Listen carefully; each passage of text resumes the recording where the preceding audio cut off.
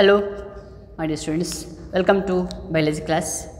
In yesterday's class, we shall discuss about some aspects of plant breeding, like how to develop the plant for disease resistance, how to develop the plants for insect pest resistant, or how to develop the plants for increased food quality. Also, we have discussed briefly about the concept biofortification. Right. In today's class, we shall discuss one of the important aspect of food production or enhancing food production, that is the single cell proteins. Okay. So, whenever we say the word protein, it is one of the major biomolecule required for our diet. Okay. To maintain all the cellular reactions, protein must be supplied in our diet. Okay. For that, we have found a way, that is single celled organisms. Single celled organisms or microbes which are grown in large scale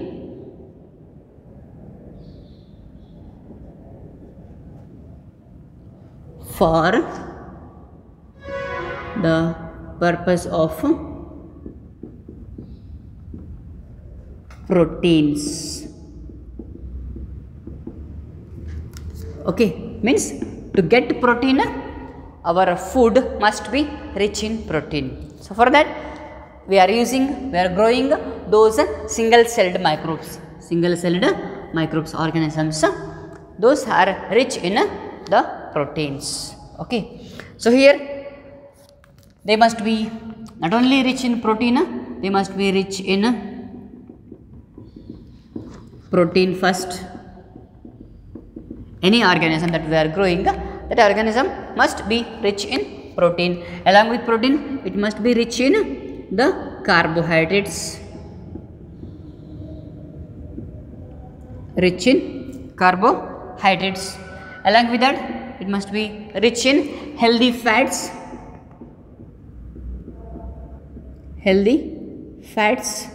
and some of the vitamins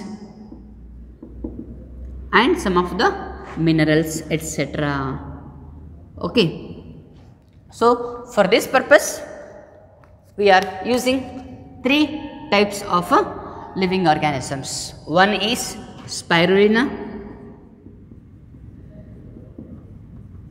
One more is second one, agaricus mushroom. Third one, we are using the chlorella. Okay. So you have discussed this in first PUC, second chapter, biological classification, all about it. Okay. So here spirulina is a cyanobacteria. Chlorella is also a cyanobacteria, and mushroom is one of the basidiomycetes fungus. So all these are used or grown for supplement of the protein and many more nutrients or the minerals. Okay, we shall see one by one how they are being used in production of the food. First of all, remember our normal food crops or food grains, or the grains contain comparatively less amount of the protein, very less amount of protein. For example, about 3 to 6 kg of grain means the nutrient present in the 3 to 6 kg of the grain are equal to the nutrient present in just 1 kg of meat. Means just 1 kg of meat contains the equal amount of the nutrients present in 3 to 6 kg of the grain. So only they went for the alternatives like this. Also, you may remember that a cow that is of 2 50 kgs, a normal weight of the cow. Okay, that will feed on about 20 to 30 kg fodder per day. 20 to 30 kg of the fodder per day. But what about the protein? It just gives about hardly 200 gram of protein per day. Hence, in that milk, the protein amount will be just 200 to 300 gram. Okay. But looking at one of the microbe, Methylococcus,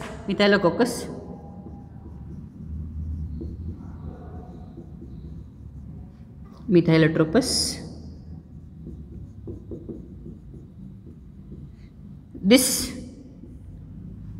bacteria is about just 250 gram weight of this bacteria, but it yields about more than 250 million tons in its lifetime. Means because of its rapid growth, it gives a large amount of the protein biomass, which can be used as a single celled protein. Okay, like that our crop plants, our crop feeds, grains or the cereals or pulses, they have a less yield compared to other sources of the food. So only we went for the single celled protein. Single celled protein simply means the single celled organisms rich in protein. Okay, mainly rich in protein. Along with that, they should be having many more other nutrients like carbohydrate, healthy fats, vitamins, minerals, and some of the nutrients, etc. We shall see those one by one. Okay, so all of you know spirulina is a cyanobacteria.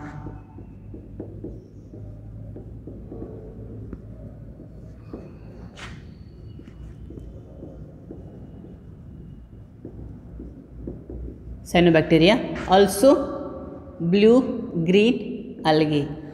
They are also called blue-green algae. Okay, it's a rich source of protein.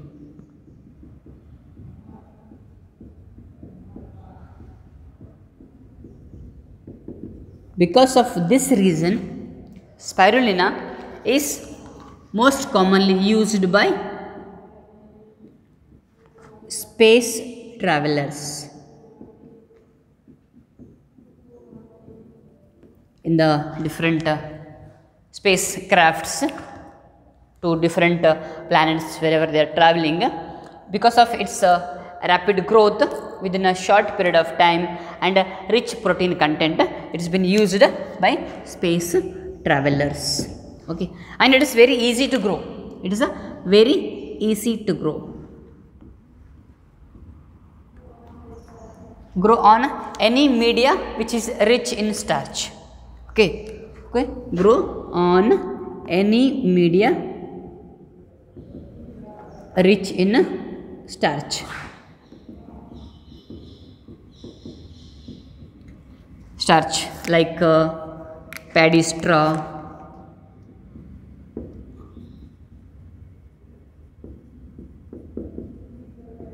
like molasses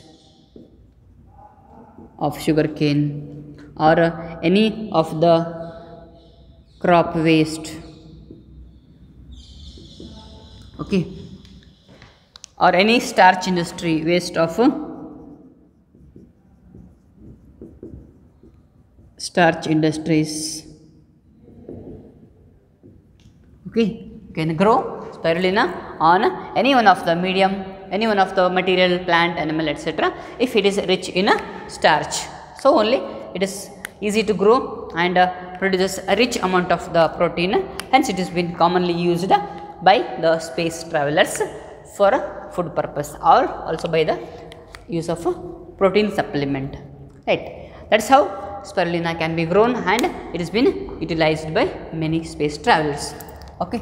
Mushroom, you all know, one of the fungus belonging to the class Basidiomycetes.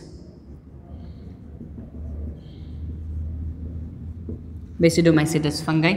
Okay, it produces the fruiting body, the basidiocarp, and its mycelium will be produced in the soil. Okay, and this fruiting body is very rich in a protein, rich source of the protein. Hence the mushroom cultivation is nowadays become a great agricultural business or extra agricultural business for the farmers. Not only farmers, you can cultivate mushroom in your home also. Okay, it requires a small space, even if it is a 10 to 10 feet of the space in your home or the backyard, you can cultivate the mushrooms in your home. Okay, plan it and you can start up whenever you have got holidays. Meanwhile, chlorella is also a cyanobacteria or blue-green algae. It also is having the similar kind of requirements for the growth, also similar kind of the nutrient sources, right? Hence, as an alternative to the food crops, these are being used, mainly spirulina, mushroom and the chlorella. Okay, so this is about the single celled proteins, means unicellular organisms or the single celled organisms that are having a rich content of the protein. Okay, we shall now discuss about one of the main interesting important last aspect of this chapter, that is plant tissue culture. Okay, we will also study this concept in biotechnology. Meanwhile, we shall discuss a brief idea about tissue culture in this chapter also. Okay, last concept of this chapter is plant tissue culture.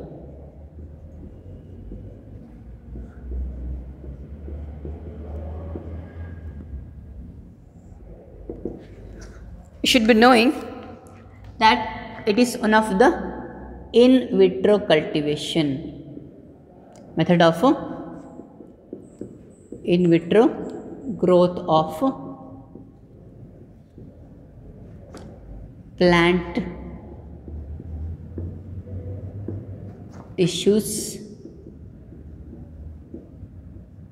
under sterile conditions.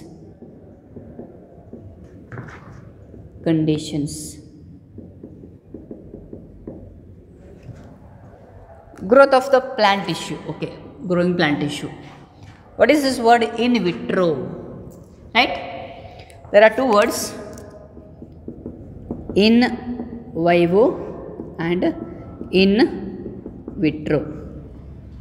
Okay, imagine there is a plant in the nature. In the nature only, we are giving all the necessary supplements to the plant, like providing water, providing the protection, fencing, etc. Okay, so if any plant, if any organism is taken care in its original place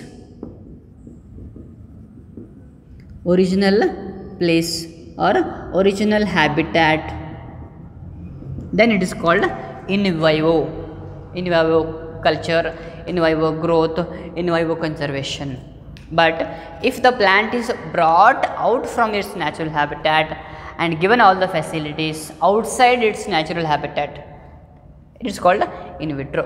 Okay, growth of the plant outside its natural habitat, inside the laboratory. Okay, so here in vitro means inside our laboratory,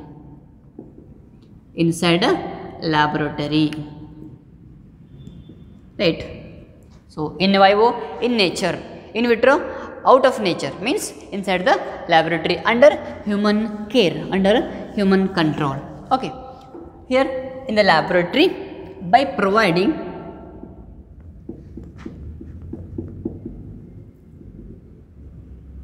all the necessary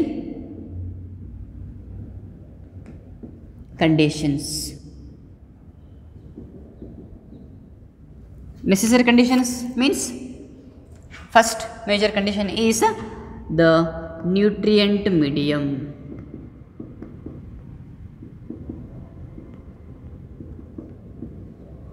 Which is also called food source. also called food source. That food source must contain carbohydrate, lipid, vitamins, etc. Also, nutrient medium, it must contain many more resources. Better we shall mention them: minerals, sugars, proteins. Along with that, it should mainly contain the growth regulators. It should contain the growth regulators. You may remember this concept from the first year, plant growth and development. You have discussed under the title growth hormones. Growth hormones such as auxin, gibberellin, cytokinin, ethylene, and abscisic acid. Okay, but here in plant tissue culture we mainly use auxin, gibberellin, and cytokinin. All these three. These are less commonly used in plant tissue culture. Okay. Also, along with that, we must provide sterile condition. Means without contamination. Without contamination. Contamination means no bacteria, no fungus, no virus, means no infection from the pathogens, no infection from the harmful organisms to the culture. Okay, usually they are grown in a Petri plate in the laboratory. In the Petri plate, the nutrient medium is added. On the nutrient medium, the plant cells will be grown. They may take a root tip or the shoot tip. They can use meristem, or they can use any of the freshly growing plant material. Usually the growing tip of the plants will be selected for growth in the plant tissue culture. Okay, so this medium should be rich in many more nutrients, also growth hormones, and it must be free from the contamination. Contamination here refers to the pathogens or the contaminating organisms like bacteria, fungus, etc. Okay, that's how these are the basic requirements. Okay, and in plant tissue culture we are using the plant material.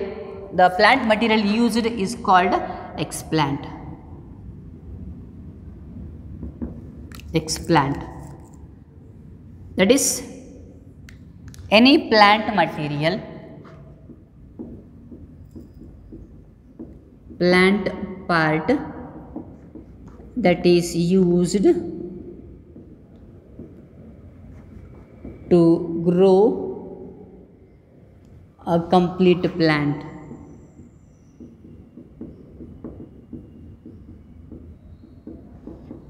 Under in vitro conditions.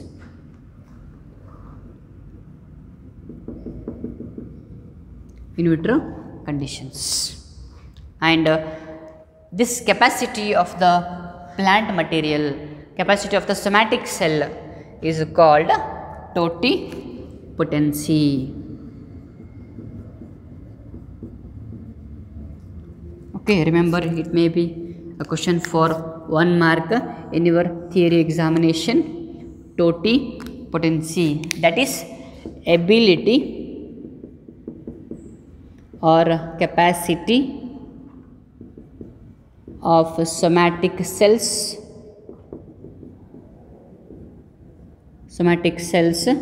to develop into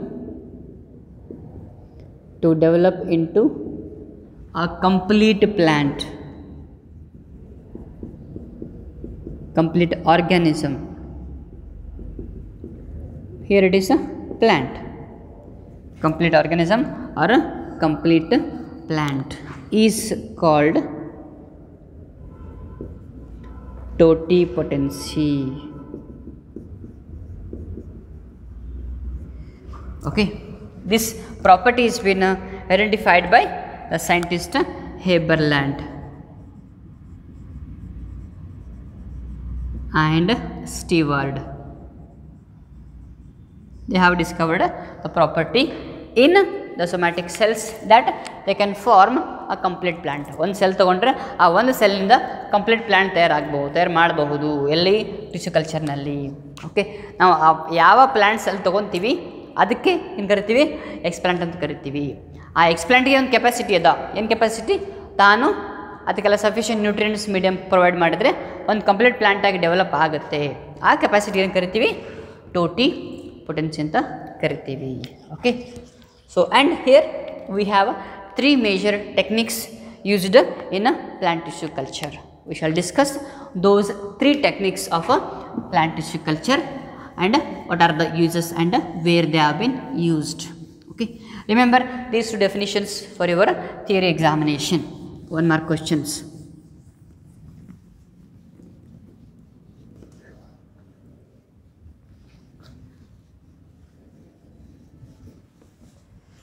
So we have 3 major techniques in a plant tissue culture.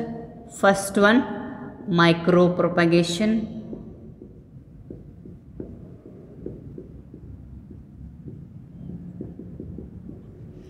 Second technique is meristem culture. Meristem culture.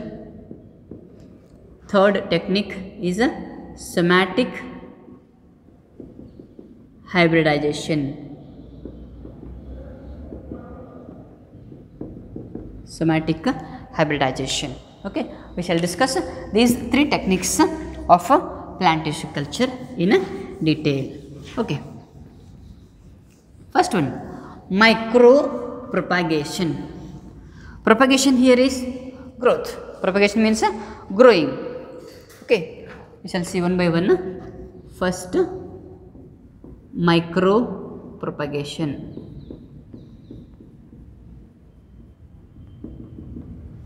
It means that growing a number of plants using a small plant material, that is what we call explant, in a short period of time. Short period of time is called micropropagation. Simply taking a small plant tissue, with that we can develop many plants. We can develop many plants. Okay, so micropropagation, propagation of many plants using small part. Okay, so only the word micro for the small plant material. Okay, here these plants will be morphologically and genetically similar to the parent. Okay, so the plants produced are morphologically and genetically similar to parents.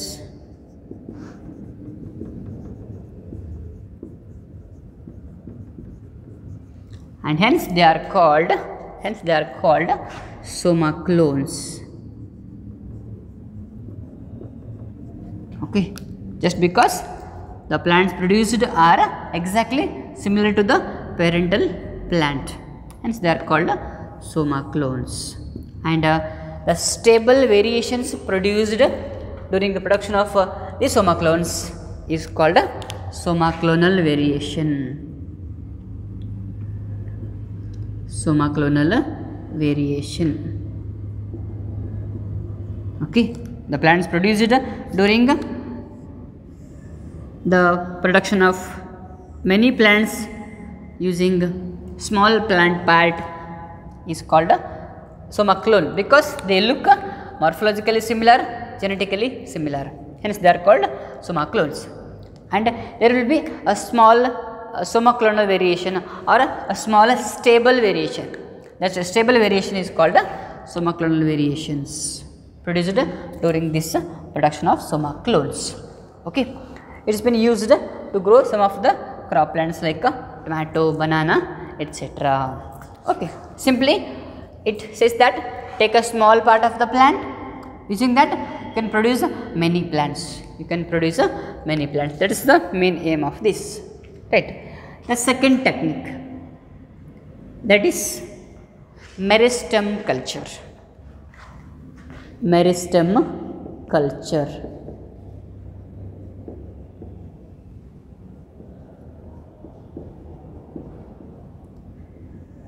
We all know that meristem is the rapidly dividing tissue of the plants. It will be always growing and dividing, right? So this technique is used to grow a plant from meristem. Take a meristem, follow all the techniques of the tissue culture and develop a complete plant, right? So developing a plant using a meristem. Okay, and this technique is used in growing healthy plants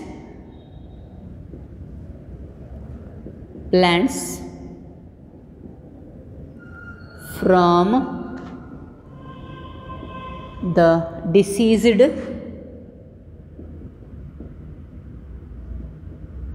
or infected plants.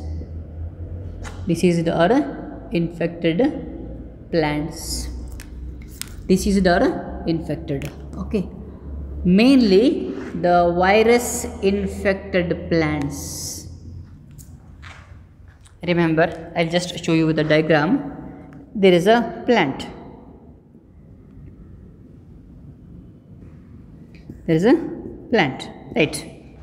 This plant is completely infected by viruses.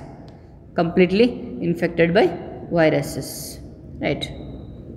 But remember, the virus will not infect the meristem, the tip, either the root tip or the shoot tip or any apical or axillary meristem.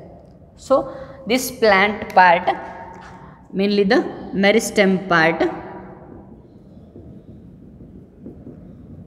is not infected by viruses.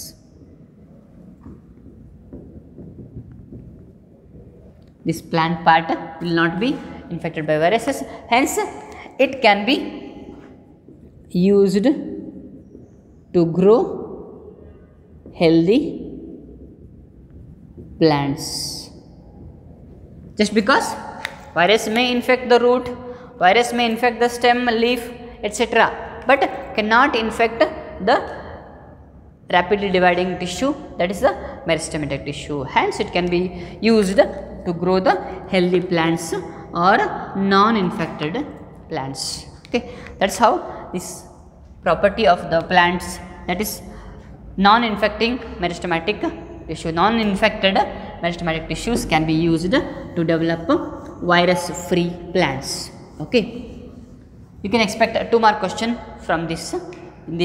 Okay, so here meristem is taken and grown in a controlled medium of plant tissue culture. And the last technique is the somatic hybridization.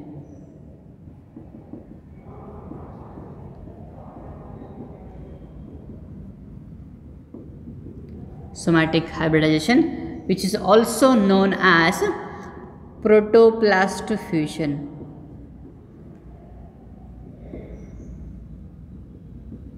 Protoplast fusion. Then what is protoplast? Right. We all know that every plant has a cell wall, every plant has a cell membrane, every plant has a cell membrane, it has a nucleus, it has many organelles, etc. Right. when you remove the cell wall, when you remove the cell wall, so you have removed cell wall from the plant cell. When the cell wall is removed, this complete part is called protoplast. It includes cell membrane, cytoplasm, nucleus, mitochondria, chloroplast, all the parts of the cell except cell wall is called protoplast. Similarly, I will take another cell without cell wall. Again, it is also having the nucleus, nucleolus, all those parts. Okay, this cell is taken from plant A. This cell is taken from plant B, right? Plant A was having some desirable characteristics. Plant B was having some desirable characteristics. The aim is to combine better characteristic of this plant. This character was good, this character was good, height, seed color, fruit color, and here this character was good, this character was good. The aim was to combine the desirable character from both the plants. So, one cell from plant A, one cell from plant B. From both of the cells, the cell wall is removed. Okay, then they are called the protoplast or the somatic parts, somatic cells. Okay, and then they are induced to combine each other. So, it is done by two methods. One is electrofusion or chemofusion. Means the fusion of the cytoplasm of the two can be induced by giving electric supply, electric shock, also by the chemical treatment. Okay, fusion of the two protoplasts by electric current is electrofusion, and the fusion of the two protoplasts by chemical treatment is called chemofusion. Okay, by any one of the methods the two protoplasts are fused. Okay, then this can be further developed under plant tissue culture medium, which is rich in growth hormones. Mainly we need cytokinin for continuing growth, but for the formation of root and shoot we need auxin and gibberellin. Okay, gibberellic acid and many more nutrients present in the growth hormones, right? That is how the somatic hybrids are produced. Okay, since this will be a combination of two cells, it is called a somatic hybrid.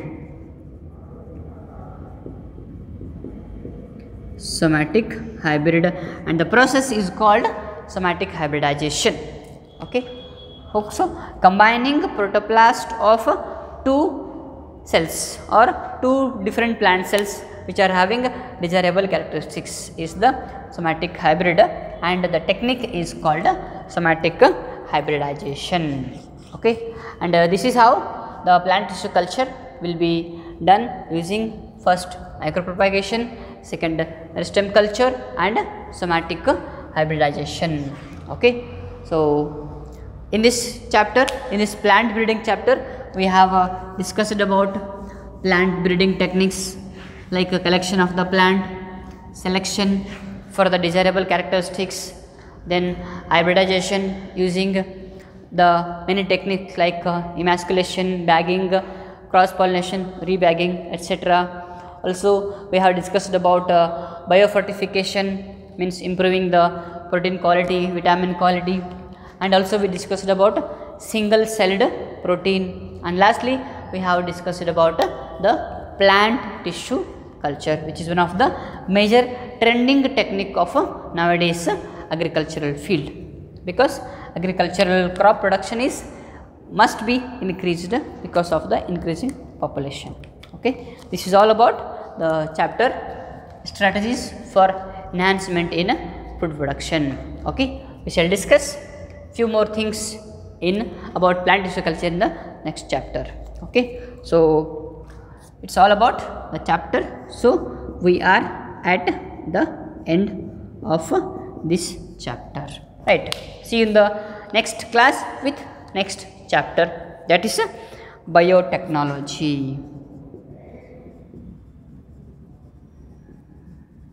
biotechnology. Till that, keep learning. See you in the next class. Take care. Bye bye.